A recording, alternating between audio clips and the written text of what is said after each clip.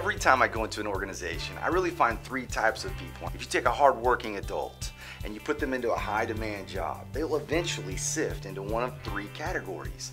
The first category I call the thrivers, and those are the people that are very productive, work very hard, but also seem to have the energy and time to live healthy, have hobbies, have a great personal life and professional life, great work-life balance. And then there are the people called the strugglers, and these are the people who really just aren't a good fit for a high-demand job or work culture. They eventually leave on their own or are liberated to pursue opportunities elsewhere. And then in the middle are what I call the strivers, and these are the people that are sometimes thriving and sometimes struggling.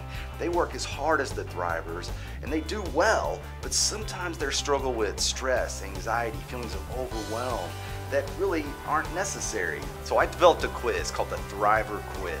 And what it will do is help you identify where you stand in the struggler, striver, or thriver categories and what you can do to struggle less and thrive more.